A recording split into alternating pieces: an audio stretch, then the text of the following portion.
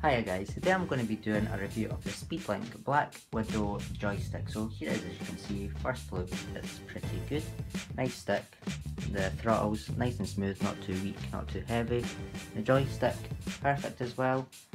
Do like it, and as you can see it's a matte finish here.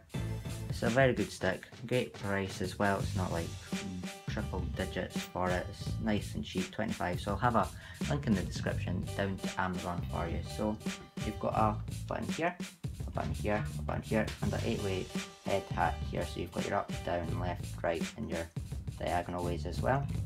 And if I pull it off here, you can see that there's also a trigger at the back.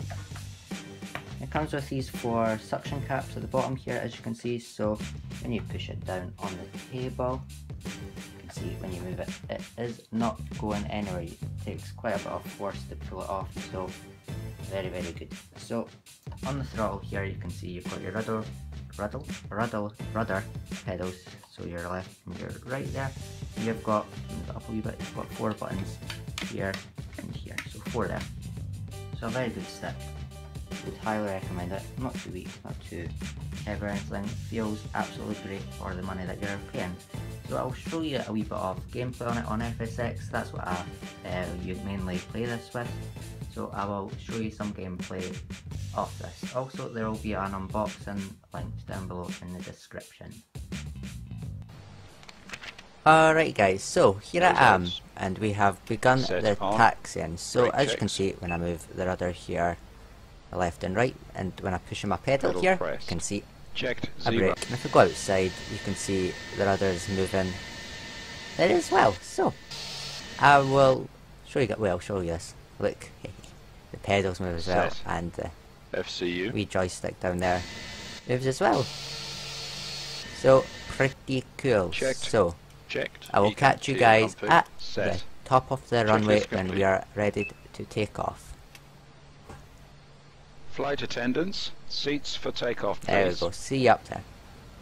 Alright guys, so here we are approaching the runway here. So I'm just going to line up and take off and show you guys me taking off. And if you didn't see earlier, it says vibration here, and so yeah, it does also vibrate. Okay, so here we are heading off runway 24 Edinburgh, ready to go down to London Heathrow. So we're going to do a roll and start here. So let's go for it. Take off. Check. There we go. Power set. Let's go. Push the nose down a tiny little bit there. Then it'll say V1. Knots. Checked. V1. Rotate. There's rotate, pull back. Positive brake. Gear up. Pull over a wee bit. Gear up. Navigation. Then I can stick autopilot on. Autopilot is going on. And climb thrust.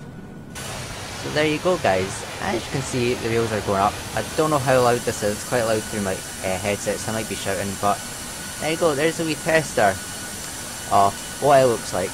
Hopefully you guys have enjoyed this review of the SpeedLink BlackWidow joystick. If so, please do leave it a like down below, and if you're out there 100 subscriber, hello, and I'm pretty sure I'll hit it soon. So once again guys, thank you. Triple digits now, 100, well 99, but very soon hopefully. Well, hopefully you've enjoyed this, and I will see you in a later video. Thank you once again for watching, and goodbye.